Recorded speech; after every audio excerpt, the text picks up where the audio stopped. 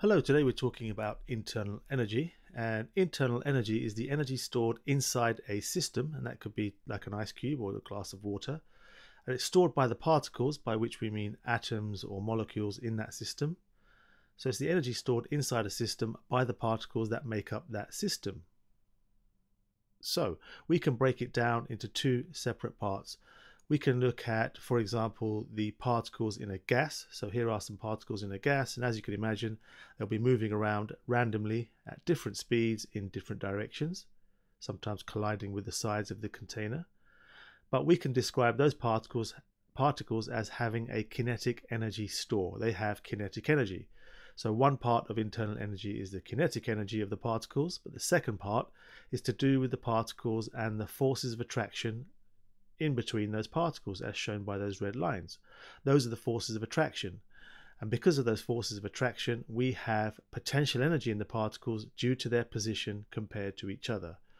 So we can actually break down internal energy into two different parts. We can say it's the kinetic energy of the particles plus the potential energy of the particles.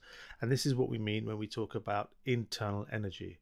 Now, the other thing is what happens when we add or supply heat energy to a system, like, for example, an ice cube. Well, we've seen this before, but if we have an ice cube and we provide heat energy, the temperature will rise. It will get to a certain point called the melting point, at which the temperature will stay the same for a little while it melts, and only after it's all melted will the temperature begin to rise again, and it will all be a liquid. So here we can see the temperature rising as we transfer in more heat energy. It will then get to a point called the boiling point, and again the temperature will stay the same while it changes to a gas, and once it's all changed to a gas, the temperature will begin to rise again. Now, what's happening in terms of the internal energy? Well, we can do a simplified version of that graph there, and we can see that heating the system will increase the internal energy, but when we have the parts of the graph that are rising, we can see that heating will increase the temperature. So heating will either increase the temperature of our system, or at the flat parts, it will cause a change in state.